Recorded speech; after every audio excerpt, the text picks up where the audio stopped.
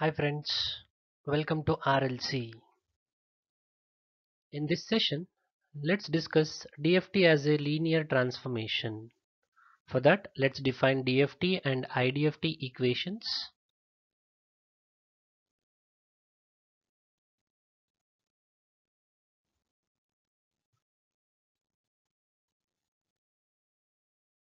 Let's consider the DFT equation where the k ranges from 0 to n minus 1, that is k ranging from 0, 1, 2, so on up to n minus 1.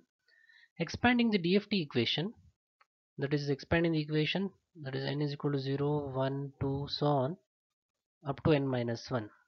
Expand the summation, we get x of k is equal to x of 0 into w n power k into 0 plus x of 1 into w n power k into 1 plus so on.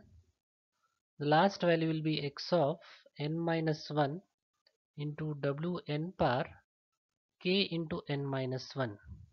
The last n value is n minus 1. So substituting the value of n is equal to n minus in the last sample, we'll get w n power k into n minus 1. So let this be equation 1.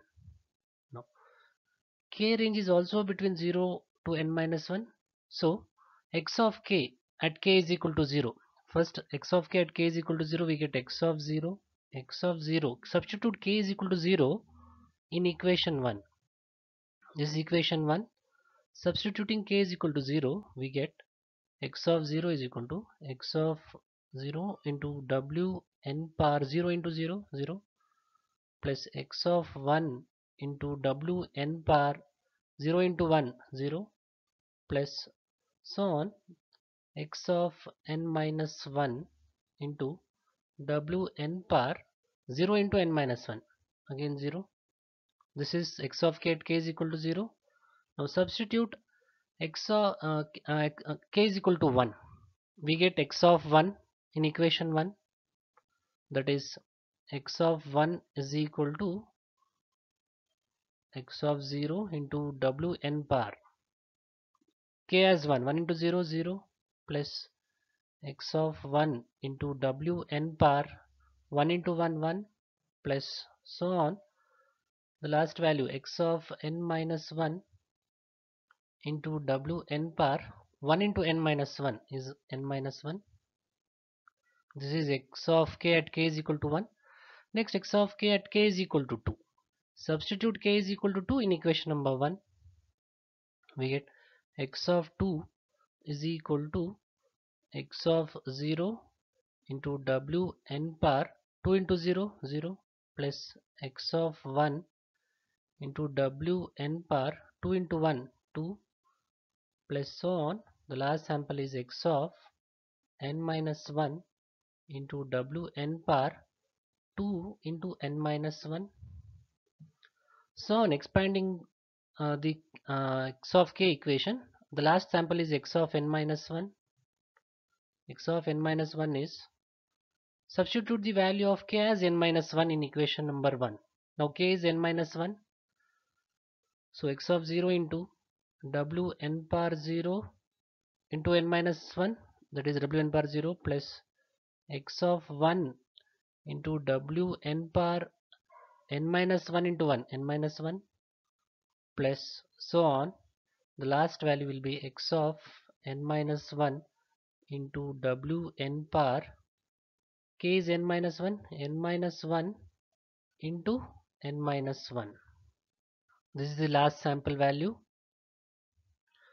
Now we have a system of equations. This system of equations can be represented in matrix form. Let xn, small xn, be an endpoint vector to represent signal samples in matrix form. In matrix form, that is x of 0, x of 1, so on. The last value of sample is x of n minus 1, where this is of n cross 1, n rows and 1 column, an endpoint vector. Next, let x of n, capital Xn, be an endpoint vector to represent frequency samples.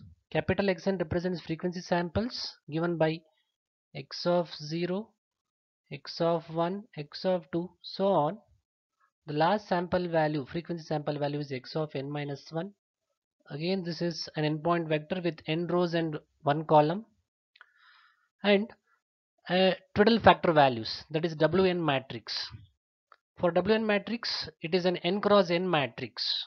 It is an n cross n matrix given by Wn power 0. First row is Wn power 0. All values are Wn power zeros. So on. The last value is again Wn power 0. Second row Wn power 0, Wn power 1, so on. The last sample value is Wn power n minus 1, so on. The last row of a twiddle factor matrix will be Wn power 0, Wn power n minus 1,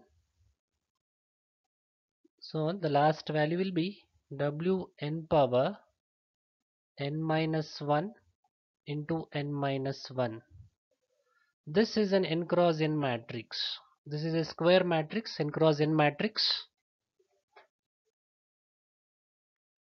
Using this system of vectors, DFT equation can be represented as, first let me write DFT equation given by x of k is equal to summation n is equal to 0 to n minus 1 x of n into Wn par kn. Now we have three vectors. For the first one, small xn represents signal samples, which is an n cross 1 matrix. The capital Xn represents the vector for frequency samples, again which is n cross 1 matrix. The third matrix is a square matrix. It is a twiddle factor matrix. Twiddle factor matrix. It is a square matrix. Now using these vectors, the DFT equation can be represented as x capital Xn is equal to xn small xn into w raised to n, which is the form of DFT. Let this be equation number 2. DFT equation can be represented using this form by using this system of vectors. Now, where Wn is a twiddle factor matrix and it is a square matrix. If you observe the values in this square matrix, it is a symmetric matrix. Symmetric in the sense, if we take the transpose of the matrix, the system remains same. So it is said to be a linear transformation matrix. The matrix Wn, twiddle factor matrix, is said to be linear transformation matrix. It is symmetric in nature. If you take the transpose, you will get back the same matrix. So now if we take the inverse on both sides, twiddle factor inverse, that is if we multiply Wn power minus 1 on both sides of to equation 2, we get Wn power minus 1 xn on the left hand side is equal to xn Wn into Wn power minus 1. This is inverse. Now Wn raised to minus 1 xn is equal to xn, because Wn into Wn raised to minus 1 inverse and its matrix value is 1, it becomes an identity matrix. So xn can be written as xn is equal to 1 over n Wn conjugate into xn. This is the IDFT equation. Say let this be equation number 1, where Wn raised to minus 1 is nothing but 1 over n into Wn conjugate. Wn star is called the conjugate matrix of the twiddle factor Wn. Using system of vectors, DFT expression is given as, and IDFT expression is given as. Now where Wn inverse, the inverse of total factor matrix, can be represented as W inverse is equal to 1 over n into Wn conjugate. This equation can be written as n into Wn inverse is equal to Wn conjugate. Now let's multiply total factor matrix Wn on both sides. Both sides we get Wn into n Wn power minus 1 is equal to Wn conjugate into Wn. Now on the left hand side, the multiplication of a matrix and its inverse will give an identity matrix. So the left hand side becomes n into in is equal to Wn conjugate into Wn, where in is an n cross n matrix. It is an identity matrix. N cross n identity matrix. So with this we can say that an total factor matrix and its inverse will give an identity matrix. So DFT is said to be a linear transformation. What is linear transformation? If we have a total factor matrix of Wn, we can obtain its inverse matrix.